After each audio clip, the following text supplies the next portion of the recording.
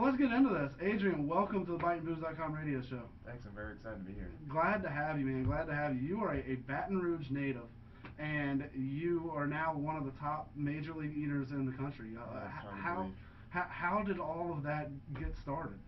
Well, it was just kind of a very long process, actually. I was always a big eater growing up, and I guess it really started maybe a couple years ago. I started watching Man vs. Food on Travel Channel. Oh, And Adam Richman. yeah, just tried a couple of restaurant challenges, and I was doing okay with them, so I signed up for a contest and did pretty well. So I just So kept signing up, and what was that first contest that you did? the first one I did was peanut butter and banana sandwiches. It was last January in 2010. So this hadn't been all that long.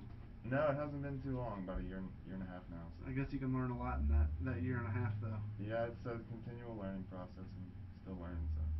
So the first thing we'll talk about, you're qualified for the Nathan's Hot Dog Eating Contest on July 4th, James Coney Island in New York, right? That's the big one. Yeah, that's the big showdown. So congratulations on that. I mean, you're going to be on ESPN, eating in front of millions of people around the world, even Making a mess in front of them. yeah.